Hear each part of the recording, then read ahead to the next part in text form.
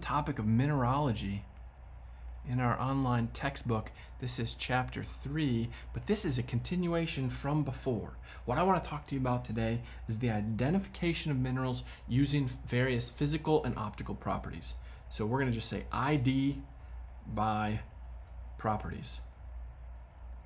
And when I identify a mineral, I'm going to be using one of these 7 or 8 different properties. Or actually, I'll probably be using 3 or 4 of them in conjunction. The first of the properties that I would like to introduce to you is the one that we always first see, and it is color. It's a great first step, and we're actually going to write this down. It's a great first step. You can't avoid color. But for some minerals, color can be very deceitful because they can occur in any color of the rainbow. Whereas for other minerals, it's diagnostic. And as soon as you see that green color, you know, boom, what mineral it is. The other thing I do want to emphasize with respect to color is that we don't all see color the same. Some of us see more color than others. Some are colorblind. 4% of men, for example, are colorblind. So they need to look past color at other properties in order to correctly identify minerals. The next thing I do want to point out about color is that this is based on the absorption of light. So it's how a mineral absorbs versus transmits light. And the light that we see is the color that is not absorbed. So we are going to be seeing the transmission color. And this is going to be controlled mostly by ions. Oh boy, let's spell that right. Ions or structure. These are the two things inside of a mineral that can lead to the color or the difference of color. For example, this is corundum, which can either be red ruby or blue sapphire, but it can actually be a lot of other colors too, depending on if the chromophore, which is an ion, is chrome or titanium or magnesium or iron. Chromium, for example, would be giving us this beautiful red color. All right, the next property that I would like to introduce to you is streak.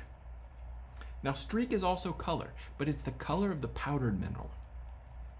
It's the color of powdered mineral. And when you powder a mineral to a very fine powder, you actually get rid of a lot of that structural information, and so you can perceive a different color than what you see when something is full in bulk. The best example for streak is this example of hematite. Hematite is deceptive at body color. It's usually a reddish brown color like this example here, but there is a variety of hematite called specular hematite, and that's a silver color. But when you scratch it on what's called a streak plate, which is this thing right here that I'm boxing out, which is it's a piece of porcelain or something that you powder it on, both the specular and the normal hematite show this diagnostic red-brown color. That's a streak plate. And you're going to be given one of these streak plates in lab or in future classes. Now, number 3 in this list is luster. And luster is the appearance, the external appearance from reflected light. How can we say that? Let's say surface appearance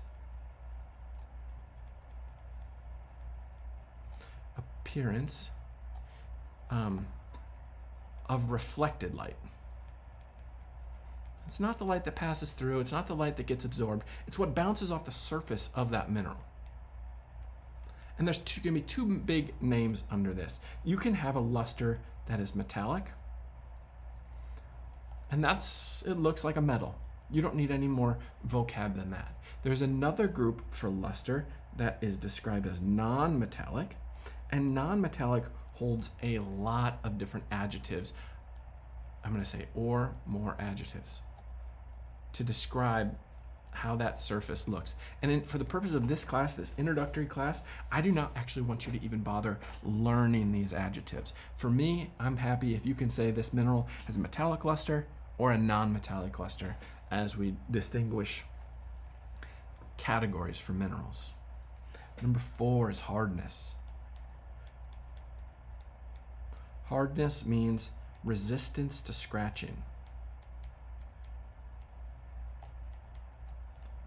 scratching.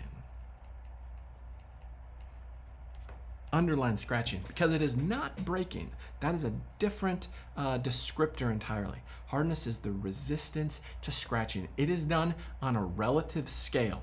And so when we in mineralogy do hardness tests, we will take a mineral and we will try to scratch it with another mineral and decide if it is stronger or not. So in this picture right here, we have a fingernail that is putting a scratch on this mineral. That mineral must be very soft because fingernails have a low softness, and in fact we say it has a hardness of 2.5 on this scale.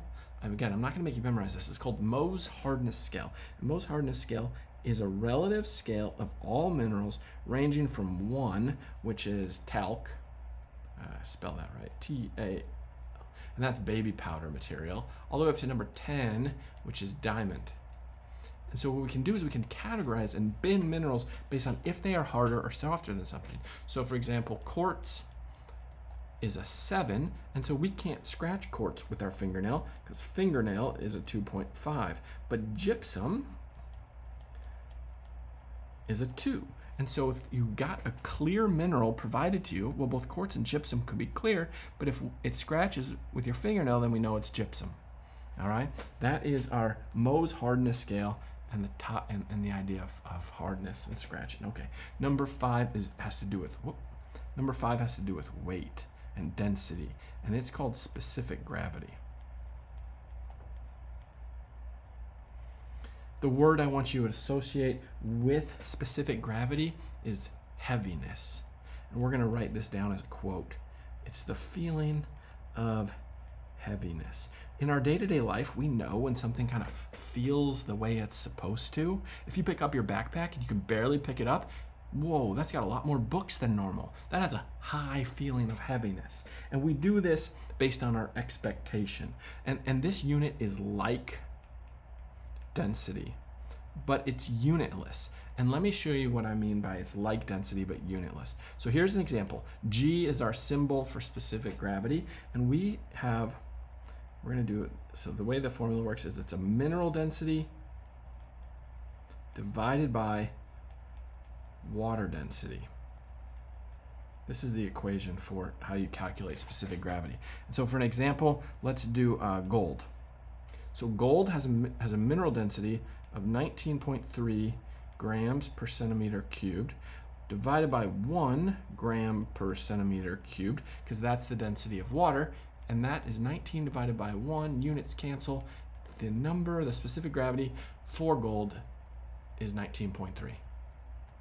The feeling of heaviness of gold is really high, and our arbiter for that tends to be 2.7. A G of 2.7 equals normal because the most basic rocks that we tend to interact with, limestones and sandstones and granites, they have a specific gravity around 2.7. So something with lead in it or metal is going to be higher, and it's going to feel like it has a high specific gravity. A pumice with a lot of air trapped inside would have a low specific gravity. All right, number 6 is crystal habit. We're almost done with our list today. Crystal habit. This is our outward form of faces, or the external appearance of our crystal. Outward form. Maybe let's say defined by faces. And there's 2 different possibilities for crystal habit. You can have something with really good crystal faces. Maybe it even belongs in a museum. We call those euhedral. Eu means good. So this would be good faces. And anhedral, this means lax faces. Nobody wants to collect rocks or minerals that are anhedral. There's a lot of different other descriptor terms under euhedral versus anhedral. I'll just draw so here's an example of a cube. There are some minerals that form as a cube diagnostically. Halite or fluorite would be great examples. Maybe we had a quartz crystal, and a quartz crystal grows as some hexagonal prism with a point on top. That would be a diagnostic example of a euhedral crystal habit. All right, number 7. What do we have next? It's going to be breaking. Minerals grow in certain ways, and minerals also break in certain ways. And within breaking, this is a phenomenon that's controlled by bonding and structure.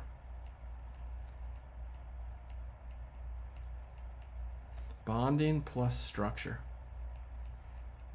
And the simplest kind of breaking is just called fracture. And fracture is irregular. And this occurs when the bonding is the same in all directions. The bond strength is equal in X, Y, and Z, then you're most likely going to have fracture, an irregular breaking. But when bond strength is not the same in all directions, you can actually have directions of preferential weakness, directions of weak bonding. And that produces a type of breaking that we call cleavage. And this is really neat. We're going to say this, it's breaking along planes of weak bonding. Breaking along planes of weak bonding. I bet you've seen it before, although you might not necessarily recognize it. You've heard of the mineral mica. Well, mica minerals have a plane of weak bonding that allows it to break off in thin sheets. Calcite is a really neat example where we can have a large chunk of calcite and it'll have this form. Let's write this, mica. Calcite's our most famous example. And if we were to hit that calcite with a hammer, it would actually break into little pieces that look exactly the same outwardly, because that shape is defined by a rhombohedral weakness at the atomic level. I guess I should probably put in a real picture of this now, since you've dealt with my sketches. But here is a garnet crystal. That garnet has broken with fracture. The garnet's the same strength in all directions, and we just get irregular breaking, where this mica has a plane of weak van der Waals bonds that allows it to break off in these sheets. All right, and then number 8, the last characteristic that I want you to know is going to be like assorted or other. Some minerals have properties that are just unusual to themselves and fairly unique. For example, some minerals are magnetic. That makes them really easy to identify. Some react with HCl. That's hydrochloric acid. And in fact, calcite is the one that does that. And that'll help you identify it in lab or future classes. And then other minerals react with light differently, and they could be fluorescent. All right, those are the tools for mineral identification. Good luck.